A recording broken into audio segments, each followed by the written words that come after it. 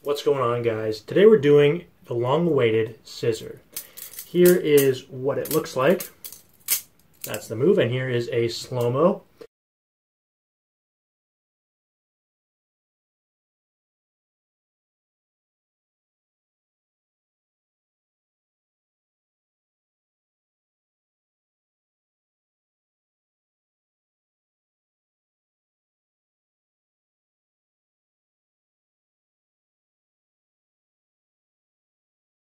Now, the thing with a lot of aerials, such as the basic aerial, is it doesn't really matter how you set it up, right? You throw it in the air and you can usually just wing it and catch it. You're a little late, you're a little early, it doesn't matter.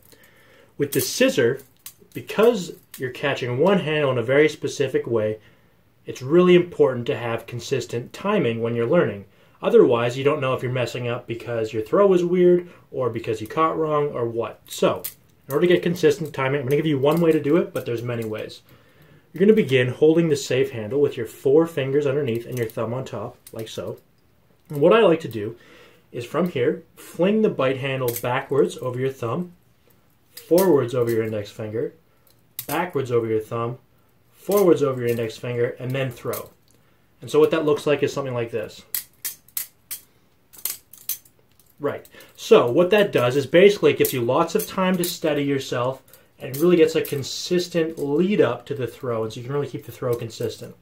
Another thing that might be easier for you is just a simple Y2K, right? That's another way of getting things consistent, but for this trick, I'm going to be doing the back, forward, and that's just what I like. Now, to begin learning this move, there's 2 different routes you can go. So one of them, that's a really great option, is if you have a trainer. So this is the Squid Industries Triton, which I have reviewed, and I really like this trainer. It's really great. Link's going to be in the description.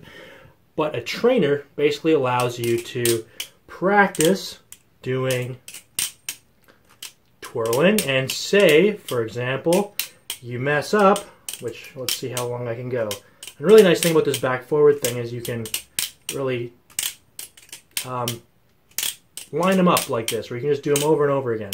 So that's too many. Maybe I can't mess up with this. That's how good this trainer is. But for real, though, the point is you can practice, and if you mess up and catch the blade, you're fine. Aerials are something that I do recommend trainers for. So you can go for a trainer, but the way I'm going to teach this, I think it's pretty safe to do it with a live blade. All right, so I'm going to break this down into 4 different steps. Beginning with, all you're going to do is you're going to do this back, forward, a throw, and let her rip. Let her go. And the reason for that is you're just getting used to the throw, right? So you're hanging onto the safe handle. You're doing back, forward, and up in the air.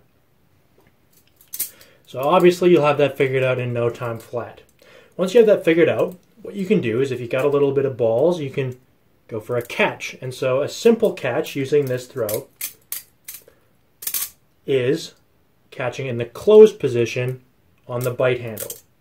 And so the way that'll work, right, is you go back, forward, up, the blade passes, you catch the bite handle, and she closes just like that. And this will be a little bit longer of a spin than a standard basic aerial. All right, this will be just a hair longer. And if you can do the standard basic aerial, this shouldn't be too much of a challenge for you. All right, so at this point, you can do this back, forward, and the catch better than that. You can actually catch it. This shouldn't be hard, right? You should be able to pull this off if you can do a basic aerial. Now, once you can do that, the next step is slightly harder, but nothing crazy. What you're going to do is you're going to do this back, forward, and you're going to catch the safe handle instead. All right? And so all that is it's going to be a little bit shorter, but it's around the same time, where it's a little bit longer than a basic aerial, but a little bit shorter than what you just did. So all you're going to do right back, forward, up in the air, and catch the safe handle. And so up, around, and catch. The timing is very similar to the first catch that we did with the bite handle in the closed position. So, all right, so you can do the back forward throw into nothing. You can do the back forward catch with the bite handle. And then now you can do the back forward catch on the safe handle, like this. So again, nothing crazy. You're just doing a catch on the safe handle. That's all there is to it. Next, what you're going to do is you are going to take the knife in this position here. All right, so we're kind of going in a different direction. And you're going to hang on to the safe handle with just your thumb and middle finger. It doesn't really matter. With the bite handle hanging down and the blade pointing away from you. What you're going to do is you're going to take your right hand. You're going to take your middle finger and you're going to point it towards the left. You're going to curl in your bottom two fingers. You're going to stick your thumb up and you're going to make this. So it's kind of like a gun with your middle finger pointing out. If any of you guys know anything about electricity, this will be familiar to you. But this is also a Balisong trick. So, what you're going to do, you got this position here with your finger. You've got the knife hanging onto it with your other hand, just pinched at the end of the handle. What you're going to begin by doing is moving your hand forward and pinching with your index finger, like so. And you'll notice I don't pinch with my index finger until my middle finger hits here, all right? Like so. And what you can do is you can just begin doing this, and what you're going to start to do is you're going to let go of the handle before you do it. Like so. So you see I let go, bam, and I go in and I catch.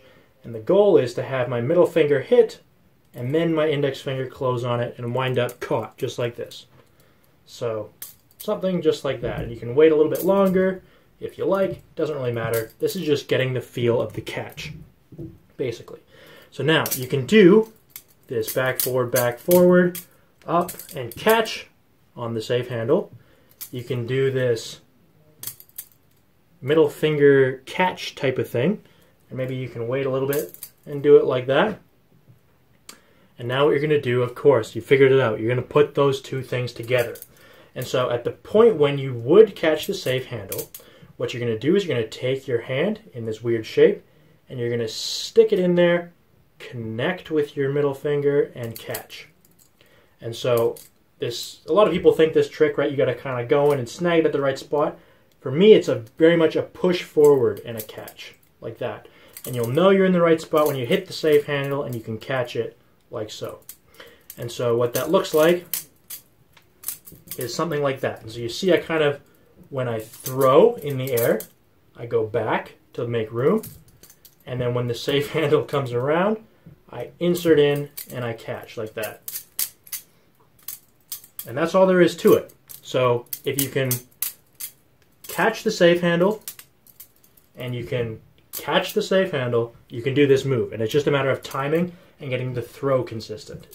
And so, of course, one thing I'd recommend, as always, for aerials is the trainer, and this is great for that. So that's it. That's the whole move.